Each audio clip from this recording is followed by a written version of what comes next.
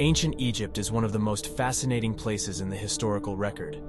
Their obsession with life after death, their grand pyramids and golden treasures, and the multitudes of evidence they left behind of their great works have captured the imaginations of people for thousands of years.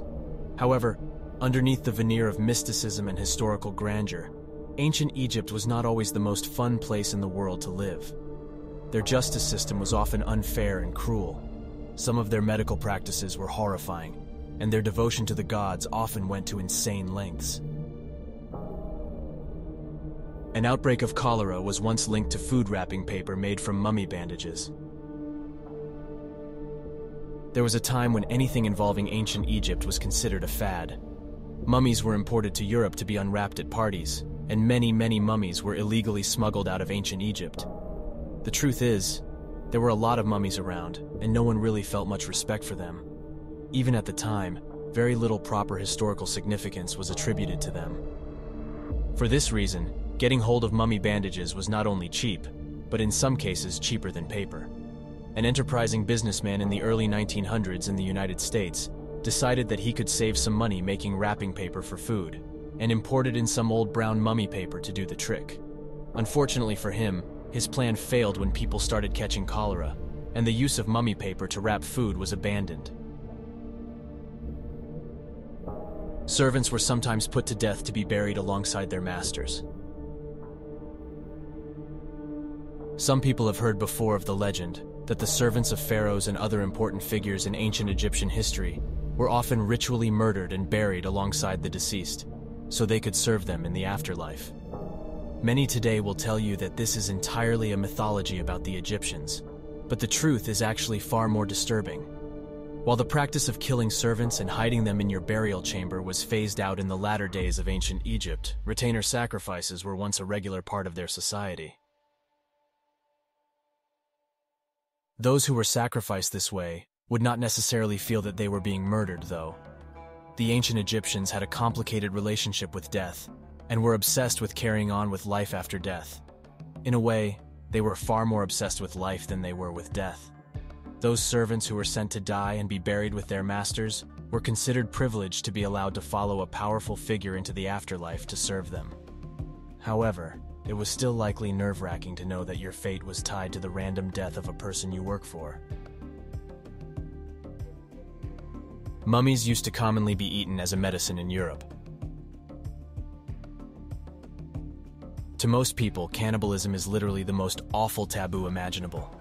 The idea of eating human flesh, even in circumstances where you have no other choice, is something that immediately turns the stomach of most humans. Even when talking about incidents like the Donner Party, where people would have been pushed to the limit, and likely only ate those who were already dead, people still speak of it in hushed tones, terrified at the very prospect of being faced with such a horrible decision. However, back in the 1600s and 1700s in Europe, a craze swept around where people were crushing up bits of human of various kinds and eating it in order to attempt to cure themselves of various ailments. It started out with people crushing up mummy and putting it in a tincture, claiming it could cure all kinds of different things, but ended up with people drinking blood to cure blood-related illnesses, and even bits of crushed skull to deal with problems of the brain. While most today consider cannibalism obscene, there was a time in Europe when consuming the remains of other people was considered perfectly normal and good for your health as well. It was extremely common for ancient Egyptian police to beat confessions out of people. In ancient Egypt, they had a well-put-together system of laws and a group that essentially acted as police, but that doesn't mean things were really all that fair. Just like in older European societies, forcing confessions out of people was incredibly common. In fact, it was basically standard practice. Usually, to elicit confessions, people would be beaten with sticks, often on the bottom of the feet, a torture known as bastinado.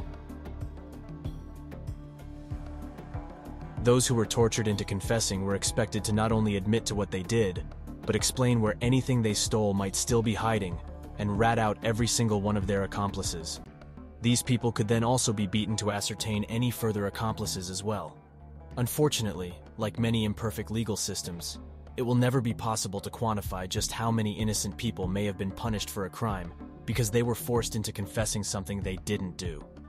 Sadly, false confessions under torture are an incredibly common phenomenon, because people will do almost anything to make torture end when it is painful enough. If you violated the law, you were considered guilty until proven innocent. One of the cornerstones of the modern legal system is the presumption of innocence, innocent until proven guilty. It is one of the reasons many people have long touted the Western legal systems, where at the very least, you will receive a fair and somewhat speedy trial, where you know that the system isn't already presuming guilt before you have had a chance to defend yourself. And while ancient Egypt had a fairly advanced legal system, in this area, they were particularly lacking. In their legal system, the guilt of the accused was presumed from the very beginning, and it was the job of the accused to prove their innocence. While judges would always do their best to not play favorites, beatings were common to prove guilt, as we mentioned earlier, and were more likely to be applied to the accused party, even though they could have been innocent. Even witnesses could be beaten if necessary, if the judges felt it was needed to get more information about the case. While there is no evidence that ancient Egyptians abused this system regularly by falsely accusing each other, it seems the system would almost benefit those who would abuse it more than it would the innocent. The legends of ancient Egyptian curses simply will not go away.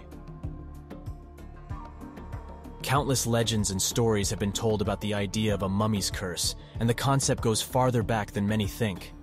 Even before the opening of King Tut's tomb, stories were already cropping up about mummies taking revenge when their remains were disturbed. However, the most popular legend claims that 26 people were involved in opening the tomb, and then they all started to die under mysterious circumstances, with the expedition leader himself succumbing very quickly to blood poisoning. Searches of the tomb have revealed mold spores, but nothing that is deemed particularly dangerous. Not strong enough to damage you just by being in the room for a bit, certainly. Some have theorized that perhaps there was a strange disease involved that showed up as blood poisoning, but most scientists dismiss this, pointing out that the whole thing is silly anyway, since only 6 of the 26 people involved had anything involving a recent death after the event. However, while there may be no logical evidence that curses exist, it doesn't mean that the ancient Egyptians didn't try. Many tombs have various symbols around them, cursing those who disturb their remains in the hopes they will be attacked by vicious animals such as lions or snakes, or even punished by the gods themselves. So there you have it, some truly chilling facts about ancient Egypt. From the brutal methods of punishment to the gruesome practices, it's clear that this civilization had a dark side. But let's not forget that ancient Egypt was also a cradle of civilization, with remarkable achievements in science, art, and architecture.